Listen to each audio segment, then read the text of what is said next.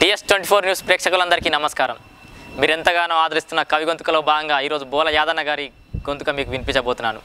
నాన్నంటే నలుదిక్కులు వెలిగే దివిటి, కాళ్లకు పొద్దును గట్టుకొని సంసారాన్ని దున్నే పగటి చుక్క, మోత్క దొప్పల తైదంబలై తనువులను తడిపే ఆత్మీయ నేస్తం నాన్న. ఎన్ని రాత్రులను తన కనురెప్పల మీద ఎత్తిదించాడో, కళ్ళ కింద తడి గొంతుకు ఊరితాడైనా మన కలలకు పూసే పువ్వవుతాడు. నాన్న, నువ్వు ఆవేశంగా మాటల రాళ్ళు నాపై విసురుతుంటే అవే నా జీవితానికి ఎదిగే మెట్లయితే అనుకోలేదు. కాపోళ్ళ సేన్ల కాడ జీతముండి అల్లిన జానపదాలన్నీ తెచ్చి నా ఒళ్ళే పోస్తుంటే ఎరకలేకపాయనన్న అవే నా కవిత్వానికి కండ్లై బాట చూపుతాయని.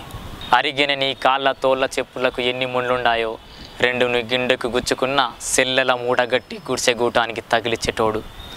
ఈతలన్నీ పచ్చబొట్లై నీ తనువంతా పొడిసిన నవ్వుల పొద్దునే రాత్రి ఇంటికి తెస్తుంటివి.